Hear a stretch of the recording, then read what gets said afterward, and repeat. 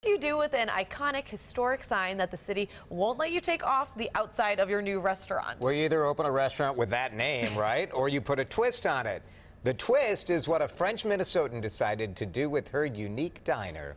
This morning, DeRusha eats at Le Town Talk. So who's this? So this is my Italian grandparents on my dad's side of the family. Half Italian, half French. Those are my mom's parents, Odette and Frank. Today, Emilie Cellai is all Minnesotan, owner of Le Town Talk Diner on East Lake Street in Minneapolis. When did you start thinking, I want to open my own restaurant? When I was about 6 years old, living in Nice. Emilie was born in Marseille, lived in Nice, then Italy in culinary school.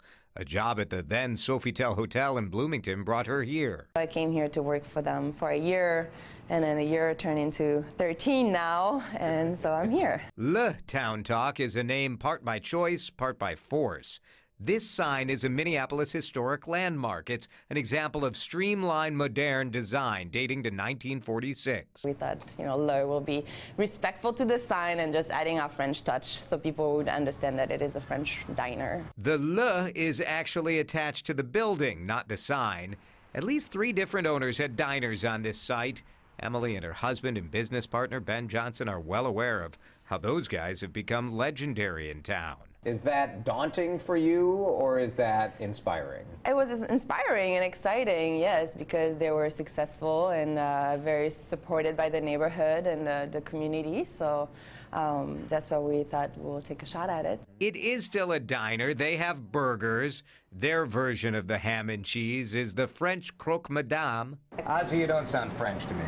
No, I'm from Argentina, actually. The Argentinian chef puts out a nice bechamel sauce, a solid niçoise salad. That's traditional from Corsica. This braised beef stew with noodles warms you up in a cold winter. Simple, casual French food. So kind of like the opposite of what people think of French food. People think of French food as fussy, right, and fancy. And fancy and expensive. Good bread. But it's not what we eat every day. It may be a French diner, but for Emilie Cellai, Le Town Talk is the American dream. I love it. Yes, definitely. Love it.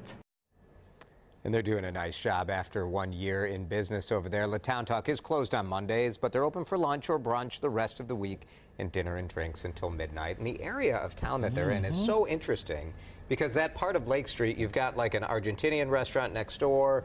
There's Midori's Floating Cafe around the corner. There's an Indian place right there. Lots of good eats in that area. A lot of good to eat and a Denny's. So you have all of that stuff right there.